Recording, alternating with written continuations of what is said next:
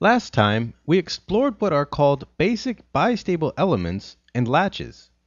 Those types of logic elements are unique because they are able to be set and hold their state or logic value of logic 0 or logic 1. This time, we're going to go further and explore bistable elements that also include a separate clock input, which are called flip-flops. Flip-flops are unique because unlike with the SR latch that we saw last time, they will never change their state, even if they are set, unless the clock signal has a certain state. In many ways, this new clock signal is acting like an enable signal telling the logic element when it should accept input and when not to. In this lesson, we'll explore two common types of flip-flops, the JK flip-flop and the D flip-flop. Both of these flip-flops use a clock input, so we'll also need to study a little bit about what that is. There are many different types of flip-flops, and they all have different functions. Since we're constrained on time, today we'll look at two of the most common flip-flops, the JK flip-flop with a logic symbol that looks like this, and a D flip-flop with a logic symbol that looks like this. The JK flip-flop is actually a fancy SR latch turned flip-flop, and the logic diagram looks like this. But let's not worry too much about that complex logic diagram. Instead, we'll go through the JK step by step and take a look at the truth table that describes how the JK flip-flop works. The JK flip-flop has three inputs, J, K, and CLK for clock, and two outputs, Q and Q naught. The truth table for this flip-flop is a little tricky, but let's go through it. The first line shows when J and K are 0, and when the clock changes from logic 0 to logic 1. This is called a positive edge transition. The output should be whatever it already is. Next, we go when JK are 0, 1, and again when the clock goes from logic 0 to logic 1. The output will be Q is logic 0 and Q naught logic 1. Keep in mind, the output will hold this state until different input is detected. The next line shows when JK is 1, 0, and the clock changes from 0 to 1. The output is Q at logic 1 and Q naught at logic 0. The fourth line shows when JK are both logic 1 and the clock changes from logic 0 to logic 1. The output should switch their states. That probably seems like a lot of information to capture, but we need to look at one more thing before we can take a breather. Here's the timing diagram for the JK flip-flop. It represents all possible states that we saw in the truth table. Keep in mind that the outputs only change after the clock changes from logic 0 to logic 1, at these points in the diagram. Changing gears for a moment, let's move on to a more straightforward type of flip-flop called the D flip-flop. The D stands for delay because this flip-flop actually simply accepts input with the clock change, and then one clock tick later, outputs it to wherever. Just like the JK flip-flop is a combination of smaller logic gates, the D flip-flop can be built purely with NAND gates, creating a logic diagram that looks like this. However, don't focus on that messy diagram. Instead, let's move on and see how this thing works. The truth table for a D flip-flop looks like this. When a logic 0 is present at the D input, if the clock signal goes from logic 0 to logic 1, that 0 at the D input is transferred to Q as a logic 0 and Q naught as a logic 1. Alternatively, when a logic 1 is present at the D input, if the clock signal changes from logic 0 to logic 1, then that logic 1 is transferred to the Q output, and Q naught becomes logic 0. Any other state, such as the clock remaining steady at logic 1 or logic 0, will not change the output. Only a clock transition from logic 0 to logic 1 will allow any change in output on the flip-flop. Finally, we must look at the timing diagram of the D flip-flop to cement in our understanding of how this thing works. The flip-flop only changes its output when the clock signal changes from logic 0 to logic 1, as you can see at these points.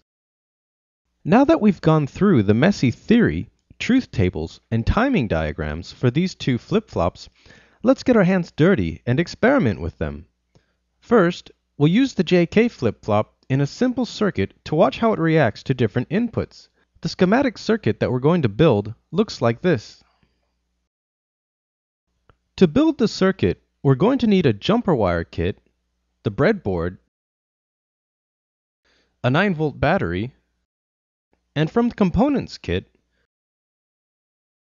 red LEDs, a 10 kilo ohm resistor, 100 ohm resistors, 7805 plus 5 volt regulator, a 9 volt battery connector, a push button, 74HC107 JK flip-flop IC.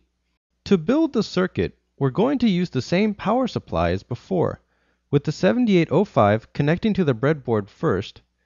Pin 1 of the 7805 connects to the red wire of the 9 volt battery connector, and the black wire connects to pin 2.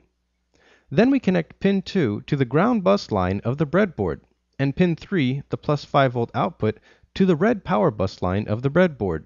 Next, the 74HC107 JK flip-flop IC and the push button will go in the middle of the breadboard, and from this point, we'll continue connecting everything together, following the schematic step by step.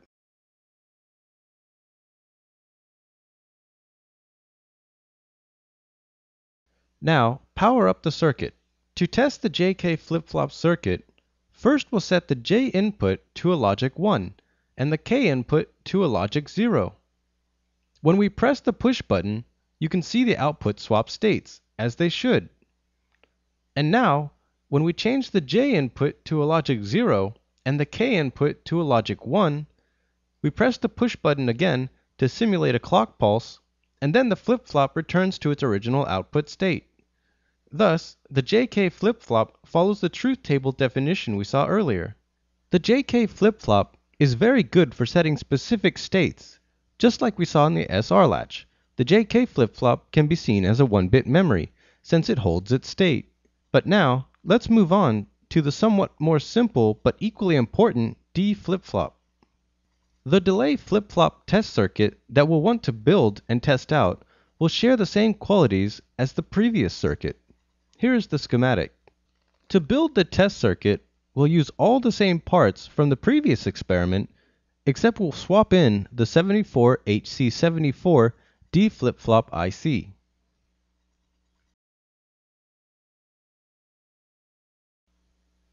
Let's build the circuit.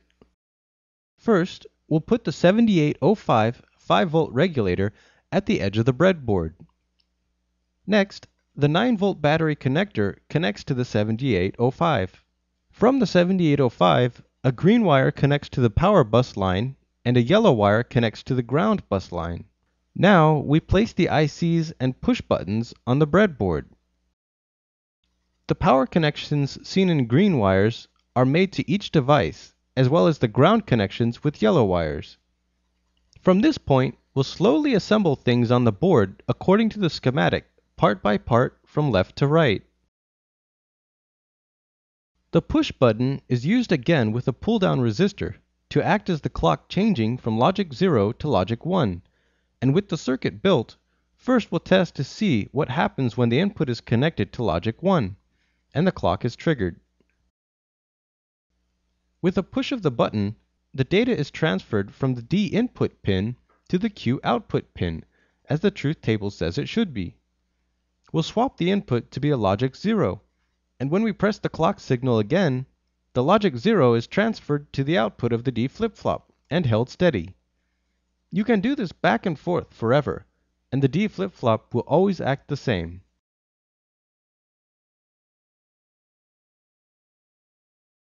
In digital electronics, flip-flops are the basic building blocks held upon the shoulders of the basic logic gates that we discovered a few lessons ago. The more complex and cool circuits that we'll dive into later on in this course will use flip-flops all over the place because of their wide array of functionality and awesomeness.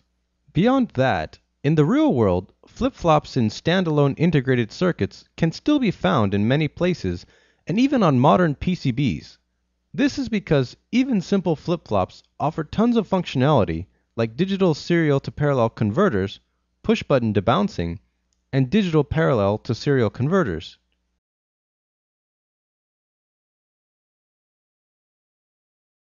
All parts in this online course were provided by the Gadgetory. Visit them at gadgetory.com/PyroEDU. Now that we have studied flip-flops, we need to know more about clock signals, what they are, how they work, and how we can make them. Continue to the next lesson to find out.